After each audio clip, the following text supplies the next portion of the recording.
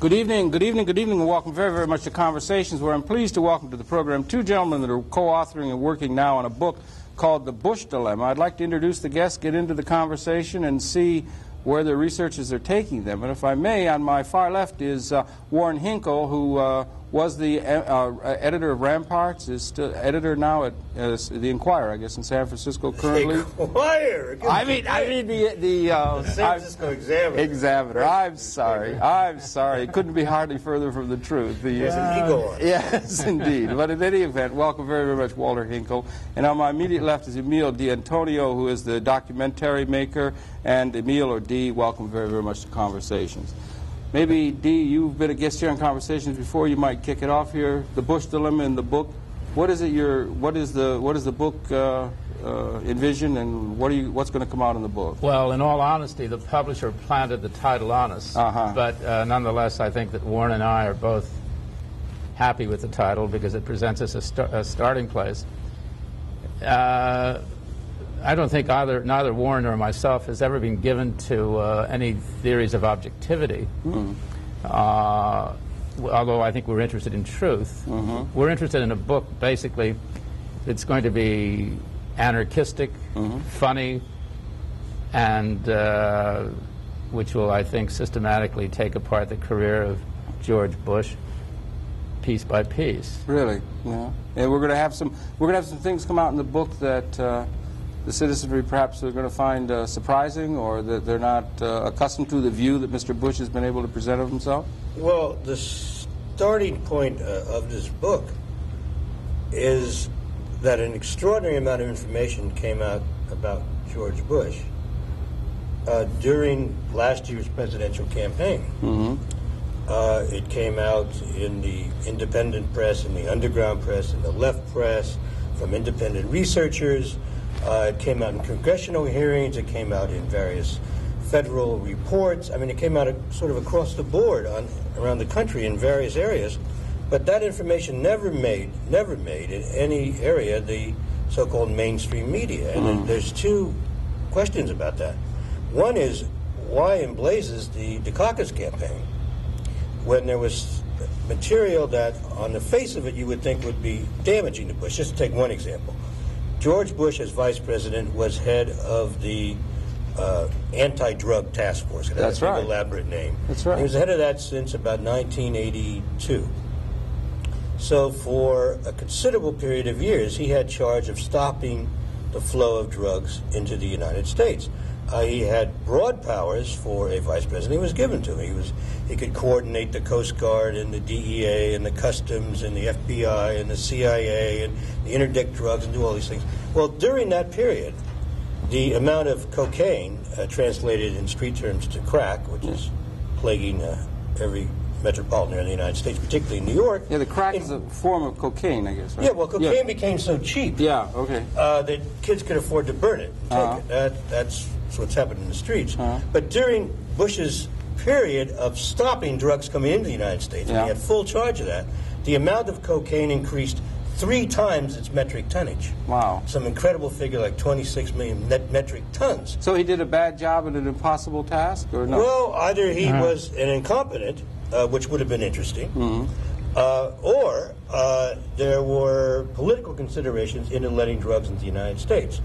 One political consideration was the Central Intelligence Agency's policies of dealing cooperatively, would be it the mafia or be it some Southeast Asian group or some Turkish group, or whatever you want to call it, if it was to our political advantage or to the political advantage they saw, to let them carry out their drug policies. That's been fairly well established in histories of the drug politics from the 50s and the 60s onward. And more important is in the 80s themselves, when the Guns for Drugs program began in regard to Nicaragua.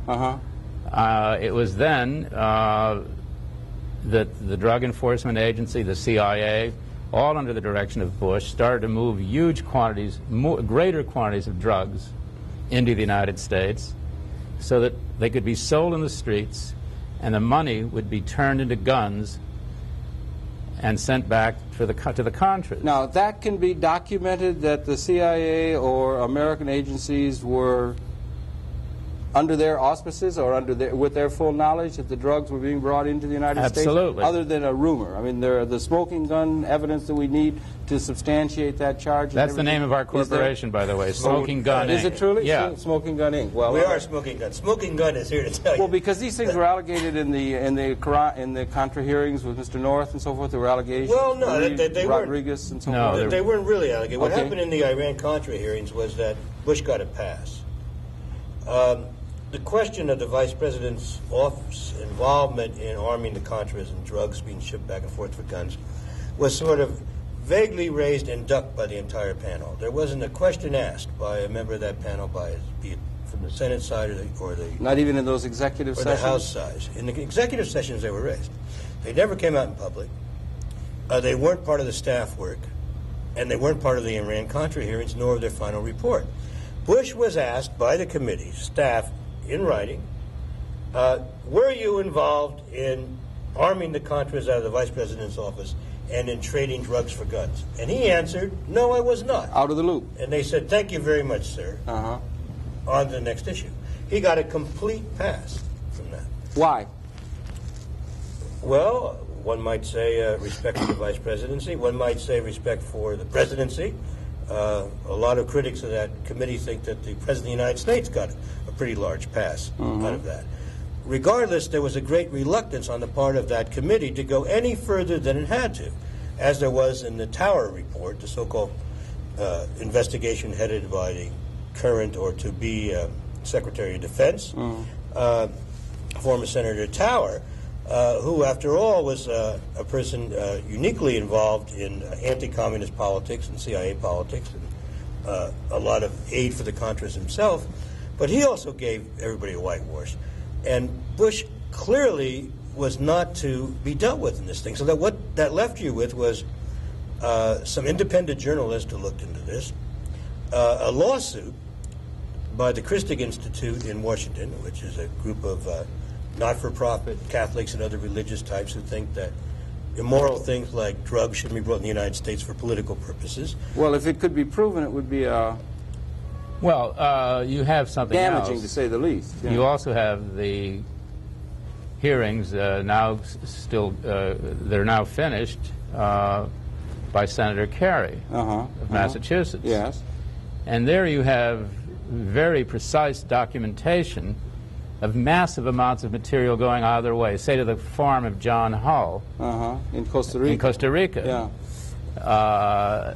2 years ago, John Hull didn't seem to exist, and the papers aren't picking up on it. TV isn't picking up on it. These hearings were televised on channel on the C-SPAN channel. Yes. It had the smallest viewership of anything in the history of this country. Kerry's hearings, you mean? Yeah. Yeah, right, okay.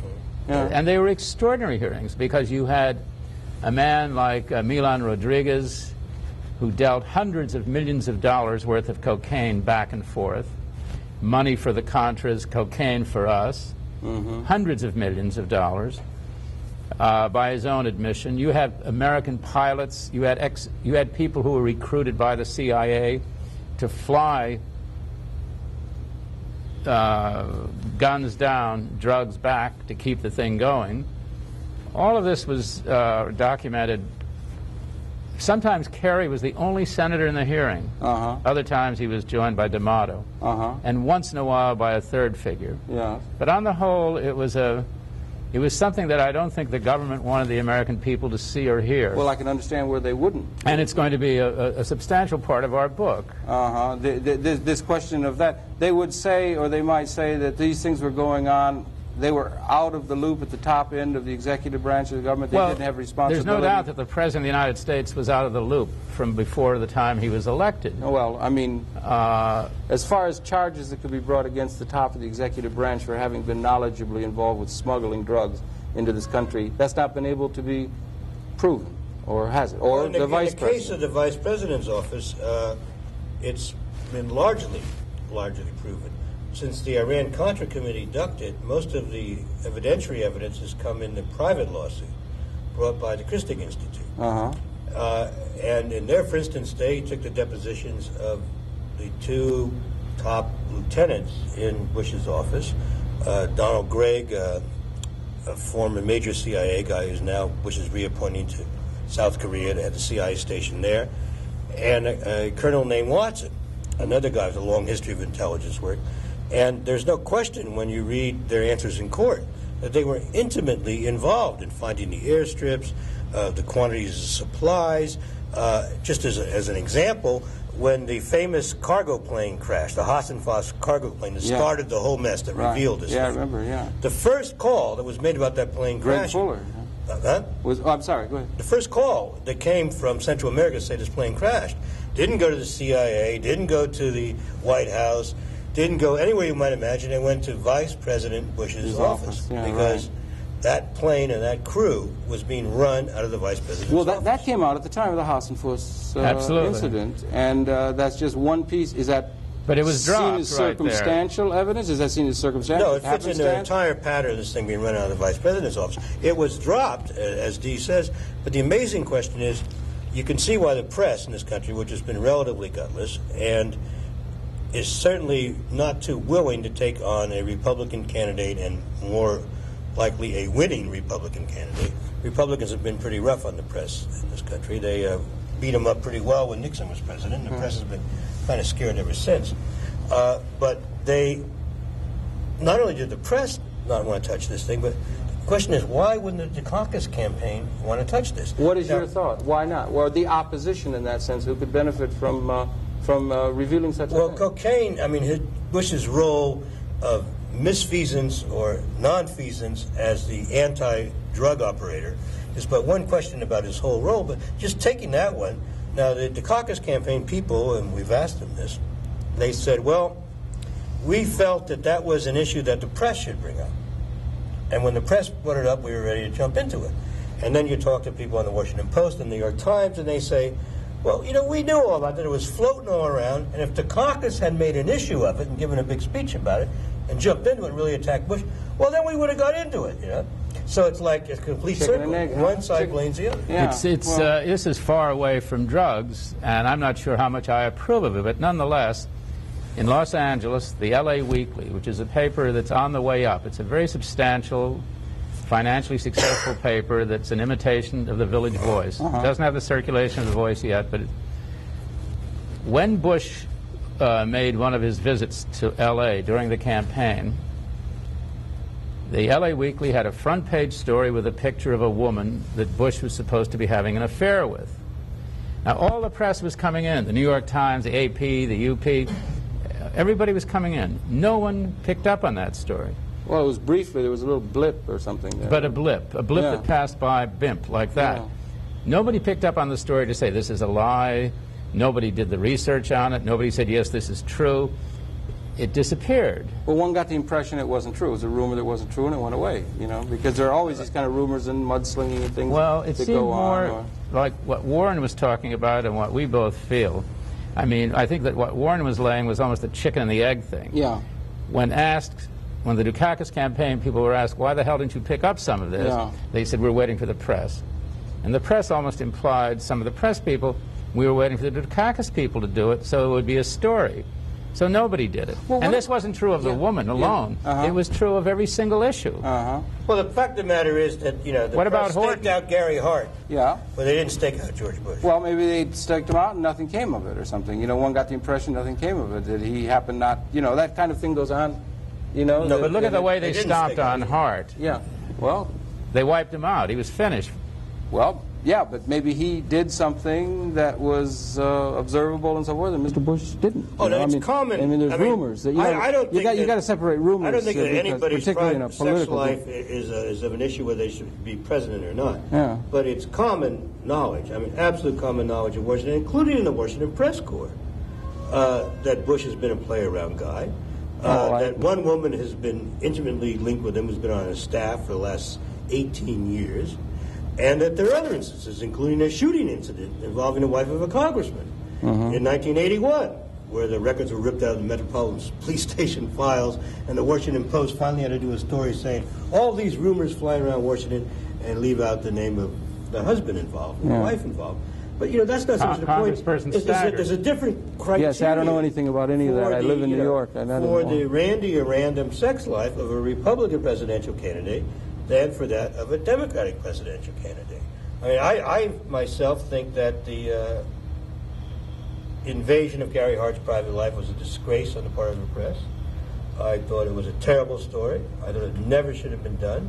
I think it's taken journalism down a rat hole, and it's going fast down anyway. But that's just a personal opinion. But as long as the press is going to do that, I think you've got to have, you know, sort of equal mud time. And clearly for Bush, there was a different standard. Yeah, well, I don't know. This was true during the whole campaign. Yeah, like I say, they've covered up well, because I had never gotten personally here in New York a hint of that you say is so well known in Washington. So I hadn't gotten a hint of that. But back to the thing about the drug what they've covered up that's more important, though, is where we were. I mean, the people who are running the guns and drugs campaign are all Bush people from the time he was the director of the CIA. A man named Rodriguez, Gregg himself.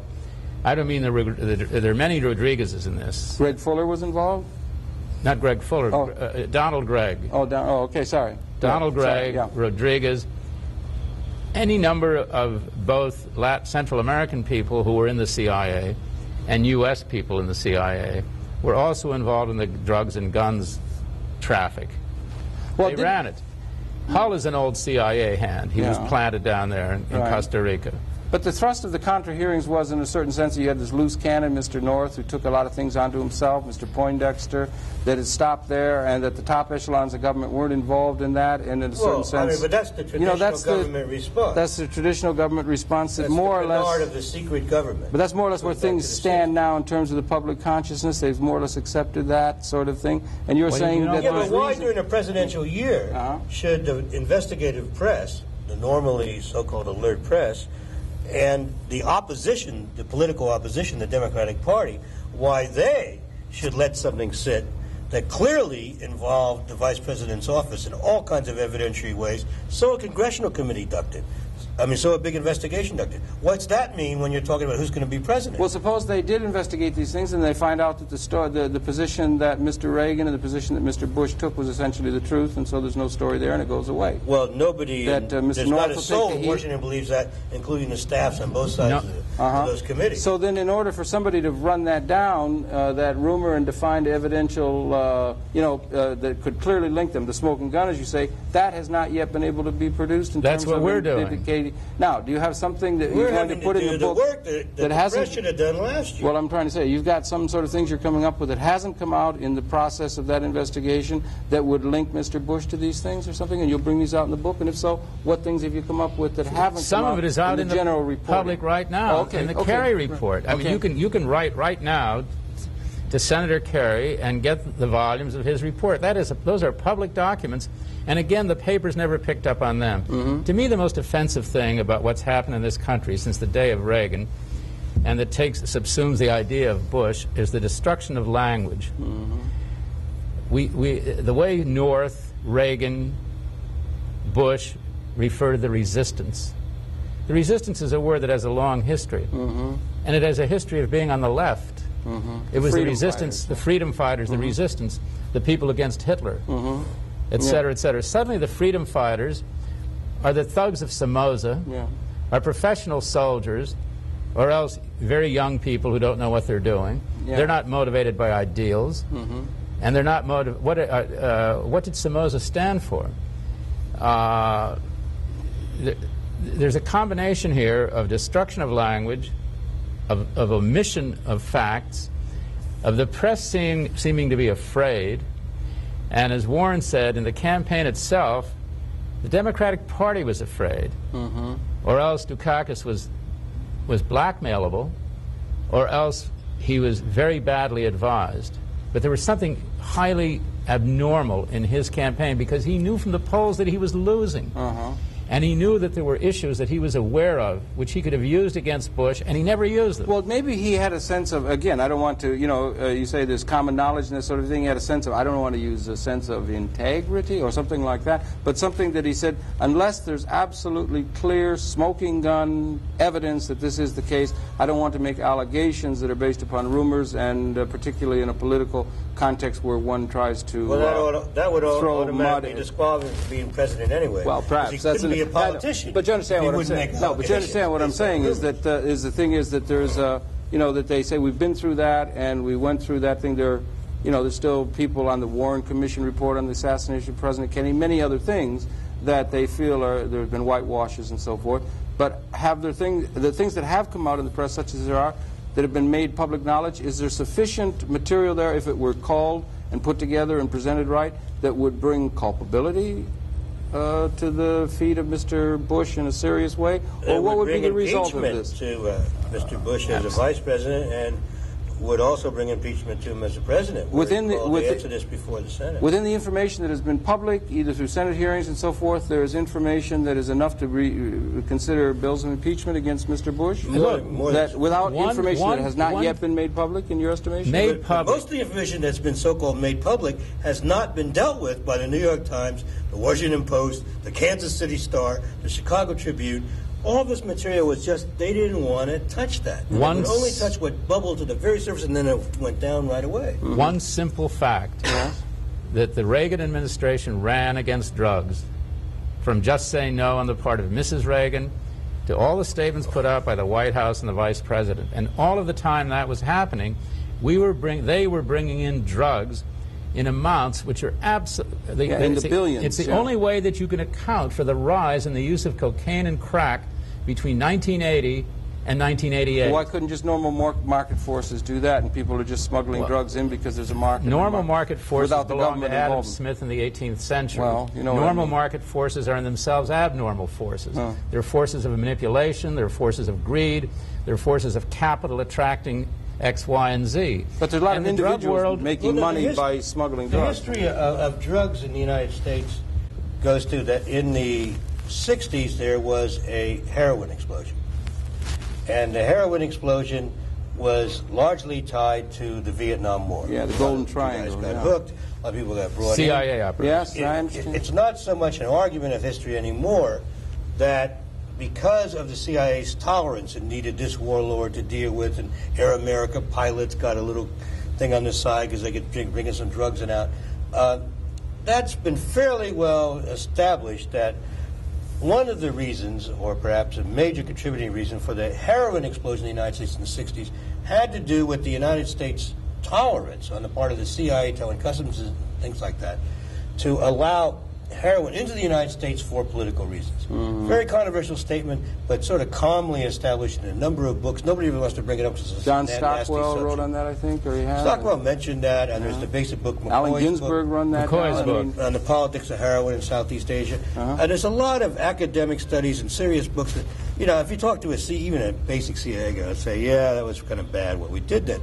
Okay, but let's leave that argument aside for the minute. One can make the same sort of argument, and I think present the same sort of proof, that the reason in the 1980s that there was a cocaine, in our terms, city terms, a crack explosion in the United States, was that, again, the floodgates were unleashed. And the only reason that gates get unleashed like that is that either the nation that produces it has got a pass from the United States for one reason or the other, usually that's a political reason, or that the nation that's accepting it, the United States, isn't watching its borders. And in the case of the Contras, I mean, there's been constant allegations in the Senate hearings. There have been enough people put in jail that said, look, we got the permission of the CIA. What is this thing? We were bringing it in. We gave us things. They gave us the arms. We took the drugs. And that stuff was going on at a massive level. And that was ducked. That was ducked by the Iran-Contra Committee, and it was ducked by the press because they didn't want to take on the Republican candidate. Well, there are young men who were making literally millions of dollars on a trip, on one trip. There's one tale in the Kerry Committee which staggers me. I used to be a flyer once. A guy comes in with a DC-6 loaded with cocaine, and he says, "That's a big craft, big four-engine airplane. Yeah. Where am I going to land?" They said, "Homestead Air Base." Homestead Air Base, the United States Army. Who said that? Who said that? The CIA man. All right. So his signal is a whistle at a certain altitude and a certain fixed position. The whistle comes back from the tower. No words are used. That means you're clear to land. When he lands, just as in the old Air Force days, There's a truck along the runway that says, "Follow me." It has those big lights on it, "Follow me." His plane follows the truck. He steps out, they tell him where to go, and they take care of the product, of the cargo. And this they being government? They you have to assume CIA is at least somebody connected with the government, the CIA. The pilot doesn't want to know. He just wants his money and to get out. Right. Yeah, right. And but to land in an Air Force base, when the Vice President of the United States is running the anti-drug program, that alone would, I think, constitute the beginning of papers of impeachment. Well, it might be, but it could be somebody, he's running the organization, but there are fellows down below who are breaking the rules in order to make some money, and that he didn't know about it, and there were people who were doing things on their own. And isn't that more or less the point they were trying to make? Very possibly. George Bush may be didn't know anything about it. There were guys just making money on the side. He may be innocent. But the question here is, why didn't the press, why didn't the Dukakis campaign, why didn't the public at large know that there was this major question about him at least being incompetent? I mean, maybe he was totally innocent, but if he was completely innocent, he was so incompetent that you wouldn't want to elect him to the sewer commission. Well, those things did come up, but they came up not very directly. They came up on the side. He made, Mr. Dukakis made some references to his... Hardly, no. He made one speech in Kansas City about it. His staff yanked him. They advised him that the polls they took, that's why the Dukakis campaign was so excellently technocratic.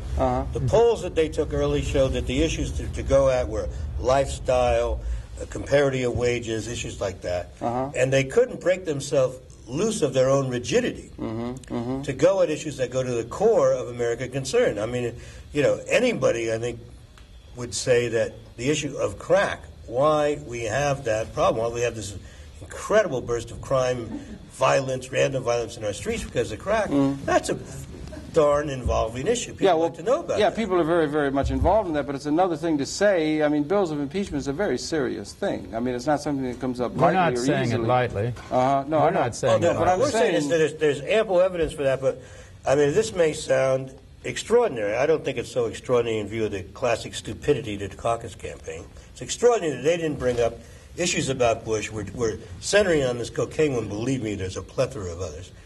Why didn't they bring that up? They were stupid, they were gutless, there's lots of reasons. Why didn't the press bring that up?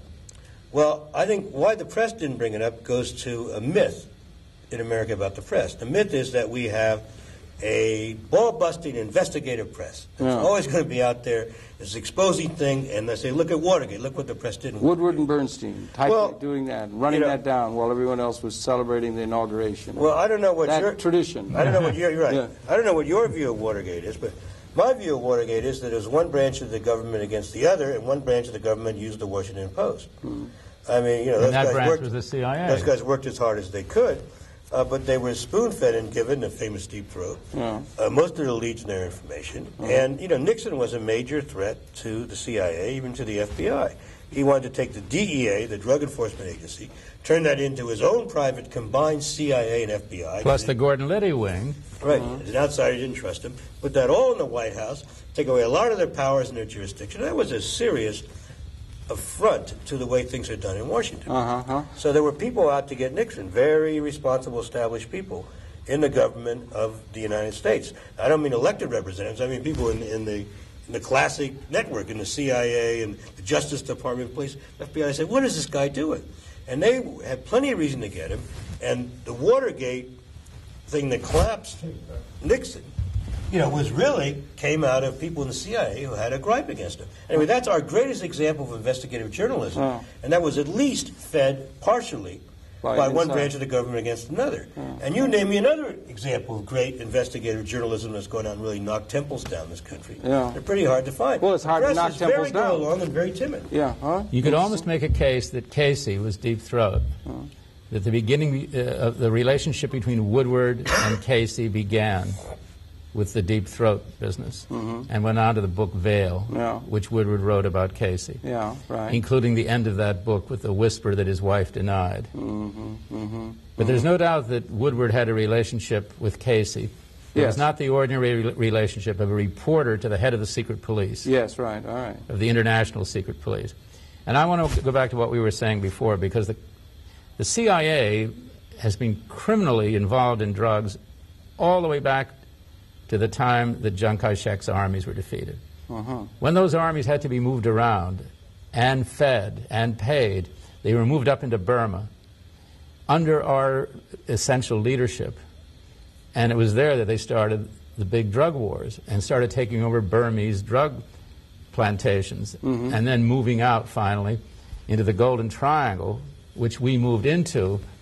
I mean, this is very shortened, foreshortened history.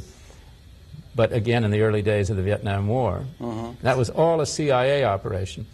If you read any of these books about flyers and about the movement of drugs going back into the 50s, you have ex-Navy and Army pilots, Army Air Force pilots working for the CIA, and this is run all the way through it.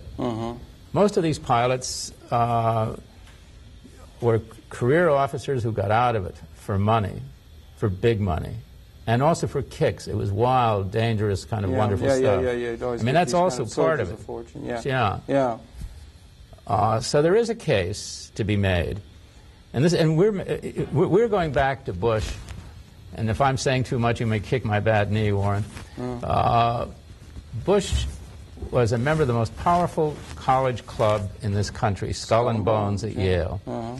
In the year 1948, the captain of the Yale football team was black. His name was Levi Jackson. He was one of the best football players in the history of the Ivy Leagues. It was customary in Skull and Bones that the captain of the football team at Yale became a member automatically of Skull and Bones. Bush drew a picture of a black guy as an ape.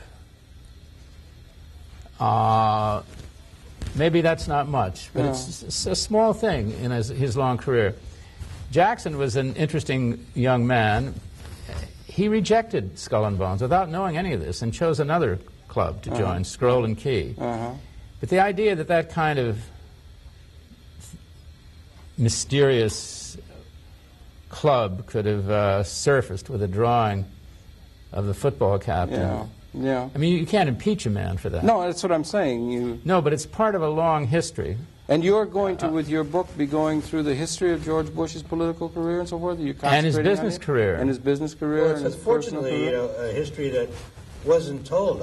Usually in a presidential campaign, it all comes out, It all comes out. Right or wrong, make charges. That's what politicians do.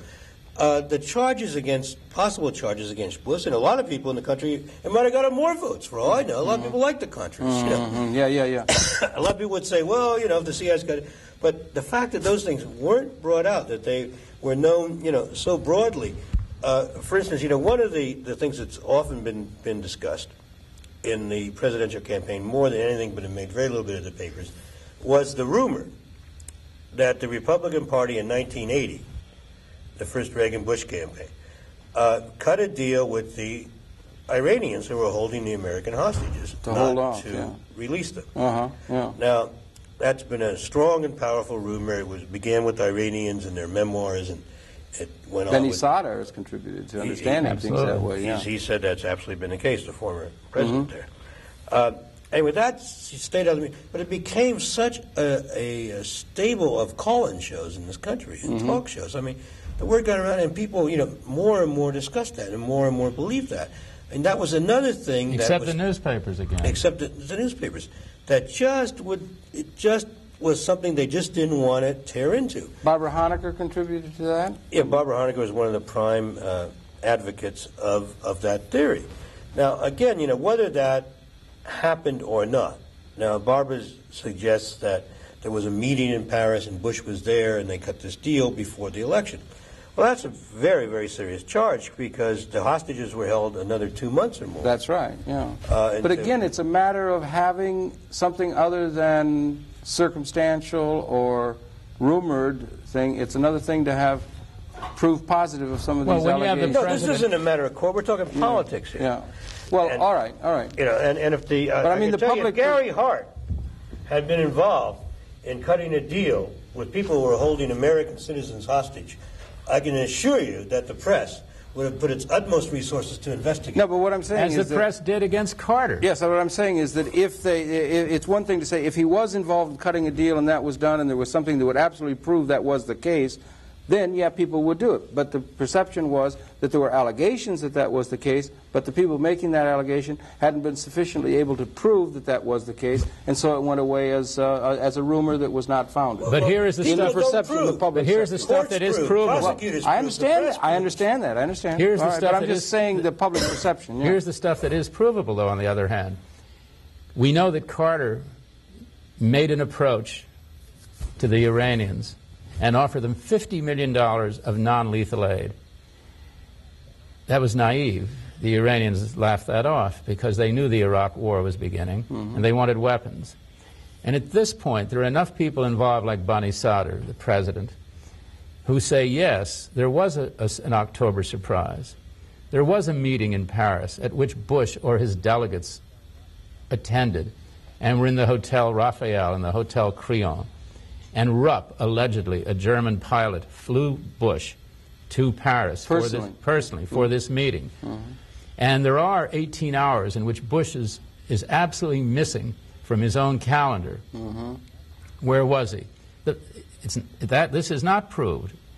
But on the other hand, assumptions can be made that he had to be somewhere in those 18 hours. And it can be proved that immediately after that, that with the Israelis, with Nir, who died in that mysterious accident in Mexico 3 weeks ago, with Nir and other people, NIR, weapons were sent to the Ayatollah, substantial amounts of weapons. Yeah, that's true. And continued to be sent. And then when Reagan was inaugurated, the hostages were released. Yeah, right. And then the new administration began shipping in March, with Secretary Haig approving it, major shipments of arms to Iran. Yeah. And the obvious question is, since at the time the president and the vice president were both saying these are terrorists, these are horrible people, we have arms embargoes against them, we hate them, even though they just released their hostages. Totally opposite to the public statements. They're shipping them major arms. That went on for 2 years. I understand. So you got to say, now, what the hell is going on here? I understand that. But again, back to the perception of the fact, and Mr. North supposedly be the one who's going to carry the loose cannon. He's the one who was at fault, and Mr. Poindexter and so forth, and the president and the vice president were out of the loop, and they were away. North and Poindexter. You're trying to say that they can be. North and Poindexter weren't born yet in terms of what we're talking about. We're talking about 1981. They came on board about 1984 when the congressional ban went in to say that the Congress won't allow you to ship any more arms. Okay, right. Well, I meant in terms of the conflict. After 1984, there have been some hostages grabbed again by the Iranians. Yeah. We're talking about in 1980, everybody remembers all the hostages were held. It was during the Carter time, and Carter made an attempt at an aborted raid to the military. We all remember that history. Yeah. But then the hostages were released on Inauguration Day. And why would the Reagan-Bush administration, after the hostages were released, when the Iranians were still terrorists, still the people who had done a lot to us, why would they start shipping them massive shipments of arms when there were no hostages, when there were no Contras? Because we had plenty of arms shipments to the Contras. Well, that's something we have to become an issue. This is something that we've been asking ourselves, and from the kind of things that came out of the Iran-Contra hearings and all that sort of thing, we've been trying to ask ourselves these things. But as we come up to now, it's Mr. North who is being indicted, and Mr. North who's going to be tried. It's not Mr. Bush, and it's not Mr. Reagan. It's Mr. North, and is being put at that level, and it's not being able to make a connection higher up. You're suggesting that higher up connections of culpability for bills of impeachment or something culpable. You don't think some second-rate lieutenant colonel in the United States Marine Corps was pulling this off on his own, do you? Well, apparently the system, what I'm saying is the system now has it pegged that way. That's the way the system is doing it. That Mr. Walsh just... well, yeah, but the system is what we're talking about. Yeah. But the reason we're writing this book is not to put Bush in jail.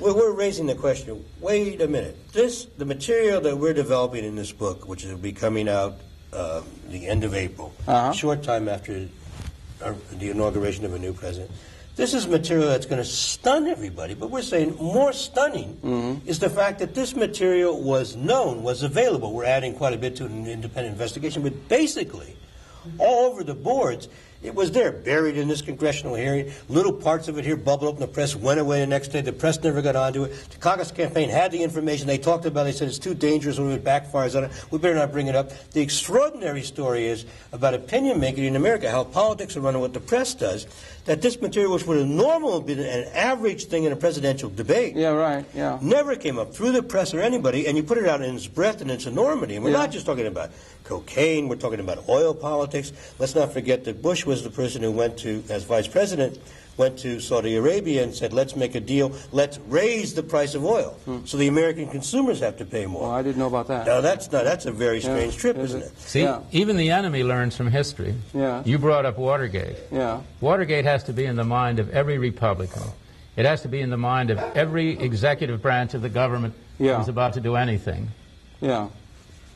And this is precisely what happened with Reagan and Bush. Well, I guess what I was getting at, and so your book is going to come out and it's going to perhaps lead to something. Will it be, it would lead to activity or charges or something of that sort being brought against Mr. Bush? You said early on, the bills of impeachment. I mean, that's a serious thing to consider. It won't be just a political history of what went on. It intends to lead toward action and toward culminating. Well, that's the. I guess that's the dilemma. Do you understand what I'm saying? That's the dilemma of the title. Is the dilemma? Knowing all this about Bush, would you want to, considering those are charges that are matters for impeachment? They certainly are. Or do you want him to resign? United States law is involved. Do you want to have Quayle?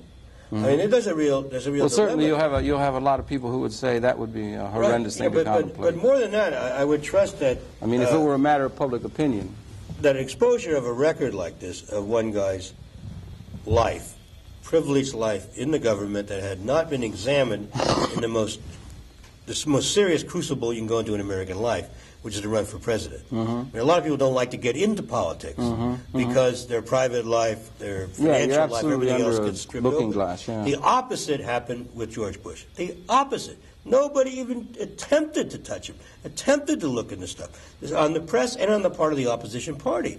And you got to say, wait a minute. So hopefully the exposure of this whole record of material that was known in all the areas, from the toleration of anti-Semitic politics within the Republican Party to connivance with foreign powers to raise the price of oil to American citizens, to blatantly illegal activities in allowing drugs to be exchanged for guns right out of the vice president's office, and I submit there's ample evidence on that to shock everybody, which has been played down. But that's going to come out as some of these lawsuits, private lawsuits that are bubbling along. And when you've spread the whole pattern of activity out, you got to go, what was going on in the United States? Well, let me ask you a question. We didn't debate that. Let me ask you that a question and so forth. You're concerned with these things. You were concerned with it. Why are you writing it now? Why didn't you write the book a year and a half ago or 2 years ago yourselves?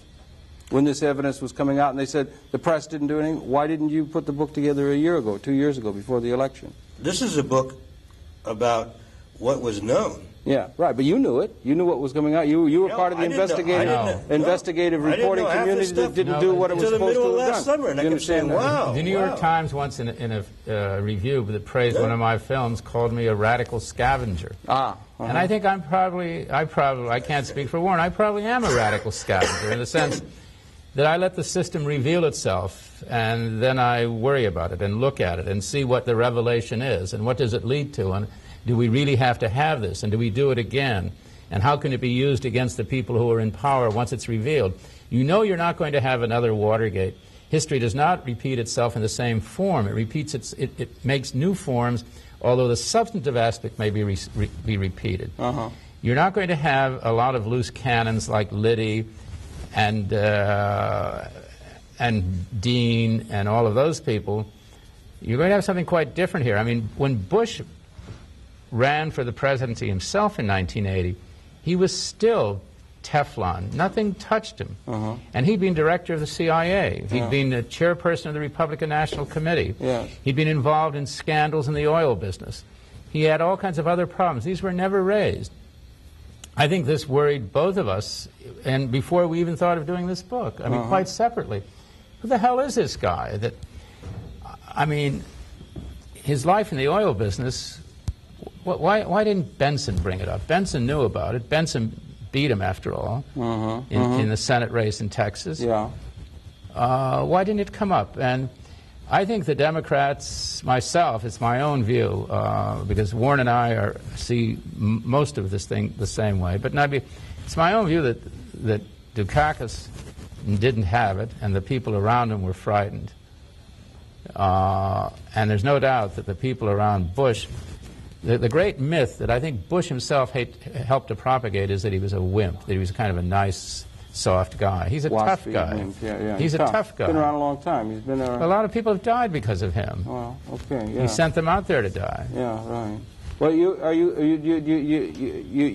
you think it's going to be people who are going to say, well, you disagree with him at a political standpoint, you don't agree with his politics, and you're saying and making these allocations in a normal political way because you disagree with I'm the not man normal in anything. Are you? No, but I mean, in a certain sense, they'll be saying maybe the election's over, sour grapes, they're going to be doing this, and look, he's our president, we've got to get behind him, and, you know, history, and do you understand? Do you expect that there will be that kind of a reaction in view of the fact that so many people seem to just go along with the way things are handled? May break windows.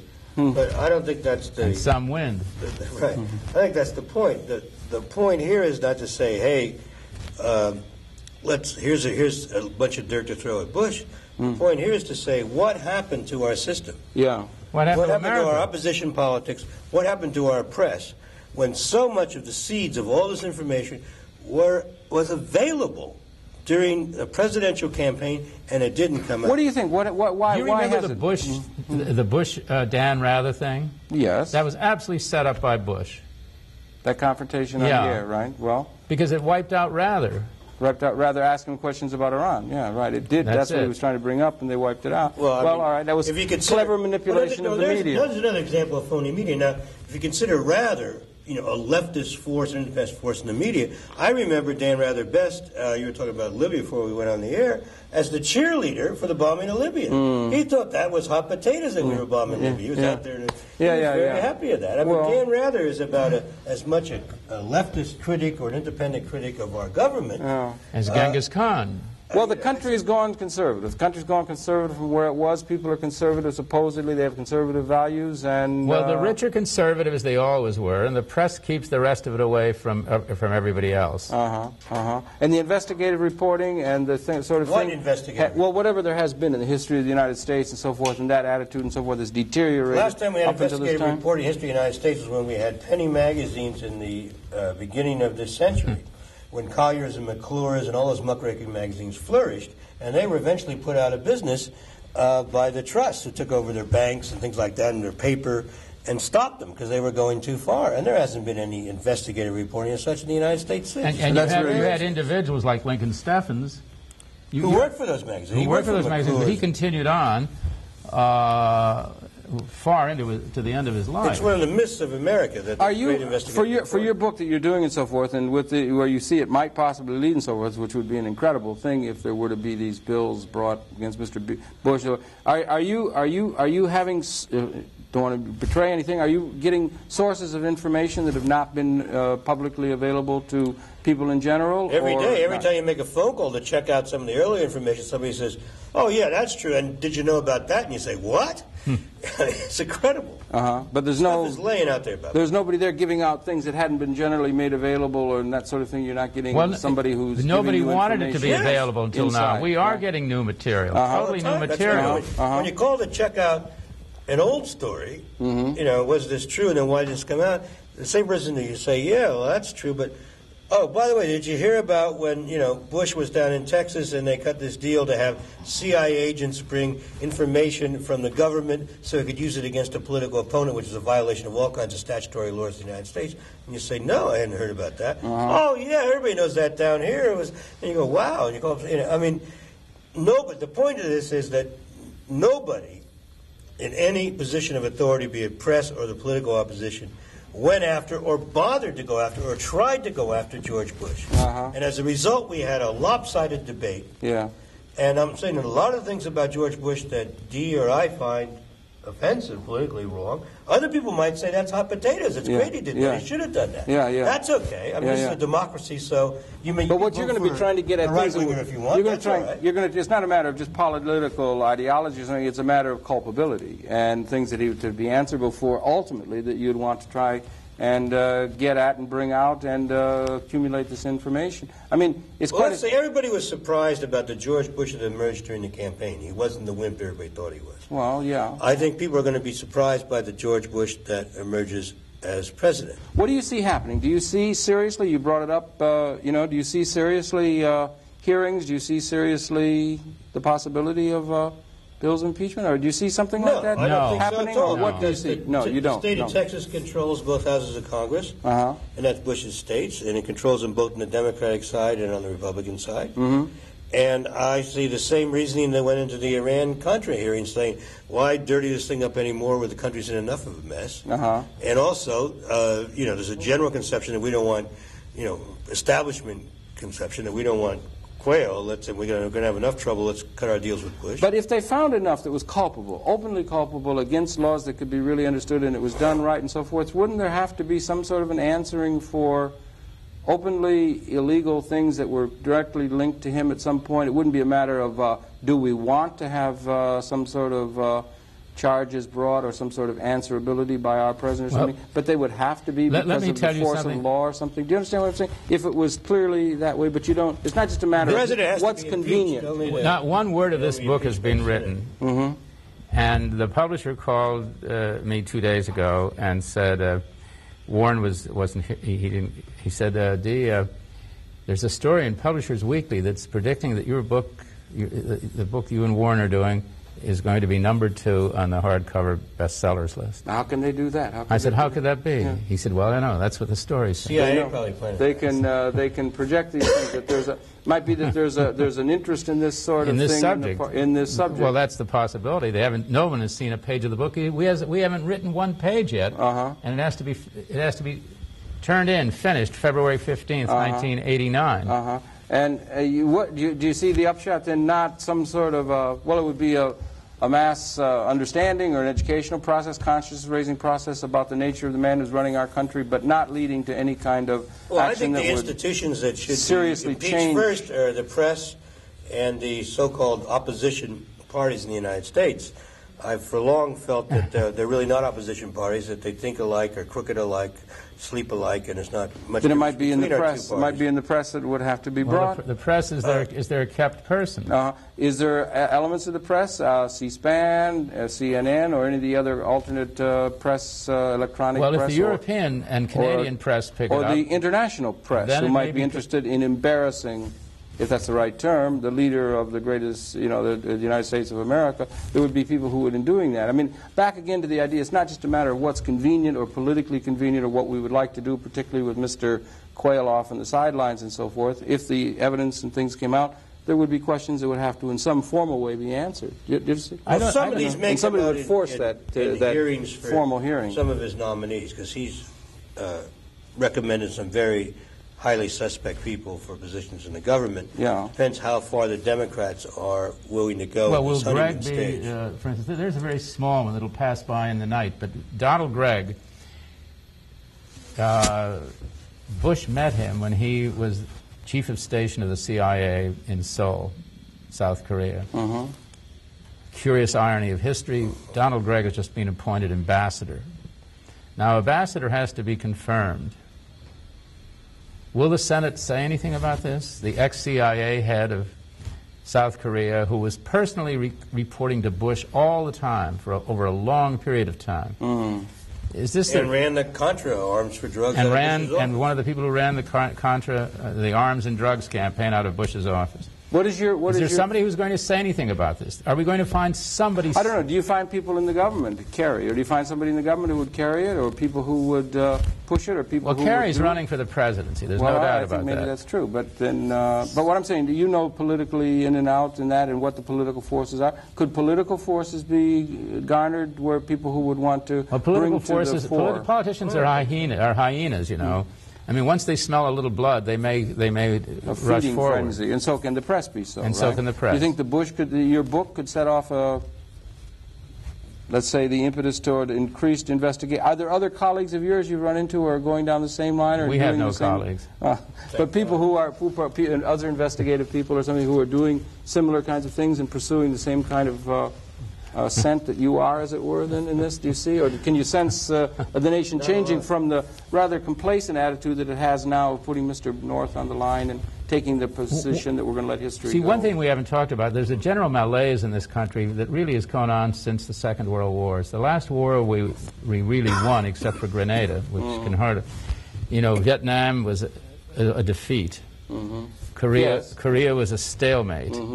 The Bay of Pigs was a disaster. So anybody who waves the flag enough, this is what happens when that kind of malaise settles into a country. When anybody who waves the flag enough can be elected. Yeah. And anybody who questions a little bit or is timid won't be. Now, we're going to lay all of this out. We're not going to talk about the Korean War or World War II, but all of this, Bush's life goes back to that time. He was the youngest pilot in the Navy in 1945. Yeah, right, right. That's not a wimp. No, not at all, no. Well, I tell you, it's going to be an interesting to see the book. We're looking forward to seeing the book and all the activity that will come out around it and the kind of things that might follow on.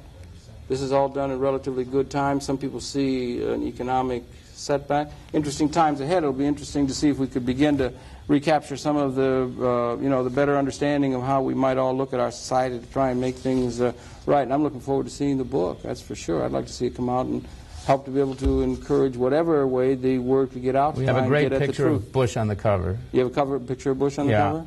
You already have the cover picture. Are you going to have pictures in the book and so on? Or you're putting it together now, actually. All the CIA. All the CIA. Okay, well, it's a pleasure. Sorry, we're running out of time. Names and numbers. Names and numbers. It's your pleasure to have the perception. Warren Hinckle on my far left, and Emile de Antonio, or D, as we likes to be called, writing a book that we'll all be looking forward to called The Bush Dilemma, which is going to be something that's going to bring a lot of these things into focus. I congratulate you on the research you've done, and don't envy you the writing task you have ahead of you to reach your deadline, but hope you meet it well and look forward to having the book come out. We'll take a transcript of this show. All right, very good. Your pleasure to have those perceptions. Please do tune in again next week. We'll be coming back in conversations next week. Gentlemen, thanks a lot for coming in. Best of luck on the book. We'll send you a book. Thank you. Good night. We'll see you next week.